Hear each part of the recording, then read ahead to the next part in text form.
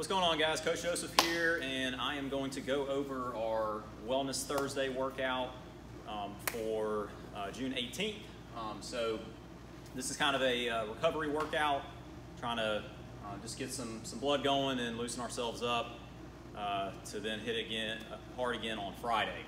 So I'll jump right into the warm-up. So we have a 5-minute AMRAP of a 150-meter row.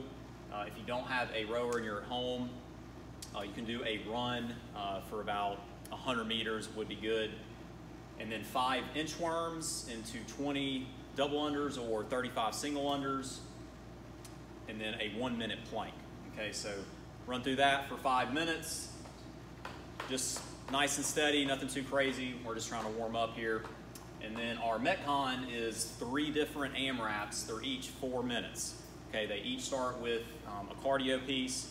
And then with your remaining time, you're trying to get as many reps as possible or for whatever movement is afterwards, okay? So our first AMRAP, the row is 500 meters.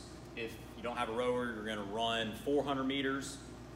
And then with their time remaining, you're gonna do max wall walks, okay?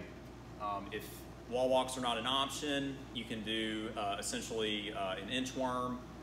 That'll be fine, and I'll go over those. If you're wanting to really challenge yourself, you do max handstand push-ups, okay? Then we're gonna rest 2 minutes and then go into our next 4-minute AMRAP. The row goes down to 350 meters, or you're gonna run about 2 to 250 meters. And then with the remaining time, you're doing single unders or double unders, all right? Then another 2-minute rest, and then final AMRAP is gonna be a even shorter row, 250 meters or a 150 to 200 meter run, then max plank with the remaining time. You can do just body weight, or if you want to challenge yourself even more, you're going to do a weighted plank, putting a plate on your back, or if you have a backpack, you can put that on your back as well. So that'll be the last AMRAP there, and then we're going to hit some mobility afterwards. If you're in class, we're doing WOD. If you're at home, I'll show you a couple of things you can do at home. All right, so let's demo some of these.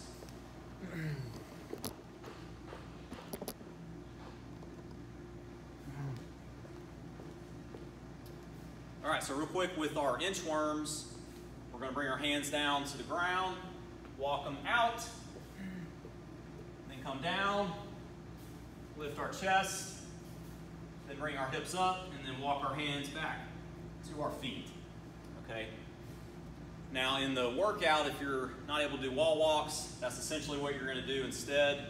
Okay, you'll walk your hands out, all right? And then walk your hands back to your feet.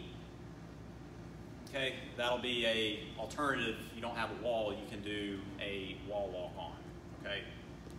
Then our plank, just make sure we're staying nice and level with our hips.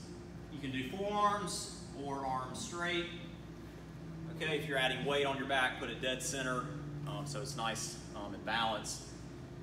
And any weight is fine. If it's even just a 10-pound plate or a 5-pound plate, that'll challenge you a little more. And that's basically it with the movements, guys. Pretty simple today. A couple of mobility things we can do as far as our upper body goes. Just a good child's pose here, and then we can bring our hands behind our head, get a little extra tricep and lat stretch.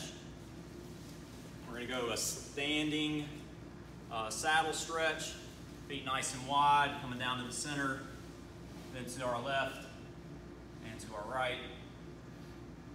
All right, you're going to hold those for 2 minutes apiece.